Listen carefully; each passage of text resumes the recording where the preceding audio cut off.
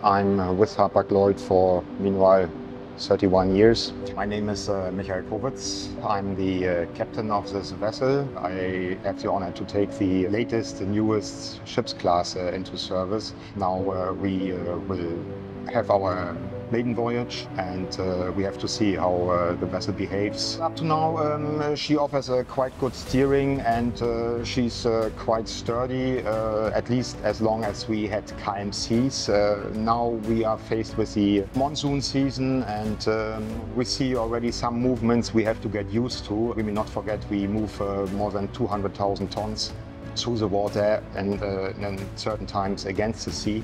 To put a vessel into service actually starts already a couple of months before the official date of delivery. The vessel must be maneuverable, the crew must be proper accommodated, and the vessel is there to transport cargo, so the cargo should fit into the vessel. These three pillars are somehow surrounded by the package. Everything must be safe. With the Berlin Express and the operation on LNG, Hapag-Lloyd takes another huge step into the direction of zero emissions by 2045. We have the option to run it as a dual-fueled vessel, where the main focus or the major source of energy is LNG. We can additionally offer a shore power connection, so altogether we can offer a really clean platform through the whole ship operation at sea and inside the ports. And I think this is the right way we go and the important way we go. I cannot say about the source of energy we're talking about 5 or 10 years. The LNG operation on this ship or on this ship class in this trade and at this time is a very good option,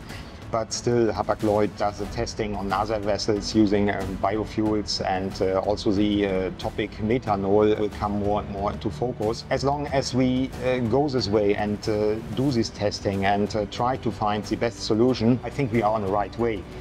Special moment up to now during this maiden voyage for sure was leaving the shipyard. You focus on many things. Everything is brand new and it's a different size of ship. And I'm quite sure the special moments will come. Why Hapag-Lloyd? In Hapag-Lloyd, people have a name and not just a personal number. And I'm quite sure this is valid for our customers too. It's not just a booking number. All have a name. And this is what makes Hapag-Lloyd different. If you look at the crew on this vessel, everyone can rely on each other. This is important. This is what we see for the engineers, for the electricians when they make their rounds and do their tests. They prepare lines and arrangements, what is used for the ports. What you can imagine is not already installed from the beginning and has to be set up over the time.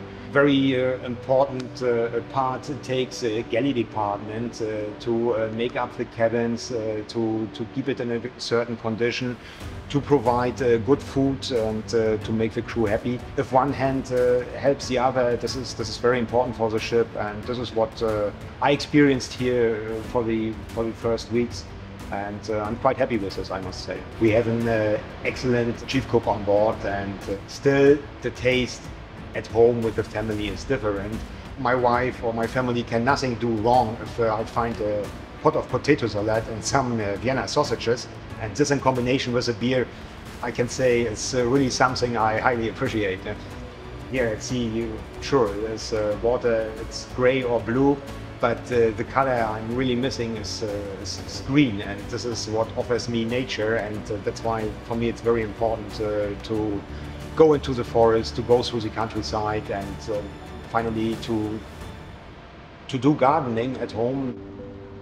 Even after more than 30 years at sea, there are still situations, those demand the highest concentration, and most important for a captain is to stay calm in all situations. You see a lot of things, you hear to every noise, you feel any different vibration on a ship. This only works if you have a good team on board. We live together, and this is what we live here on board. Cannot imagine to do anything else. This is what I want. Looking now to the forthcoming naming ceremony, I hope we will have nice weather in Hamburg. This is most important. I'm quite sure we will manage. We try to make possible what is not possible.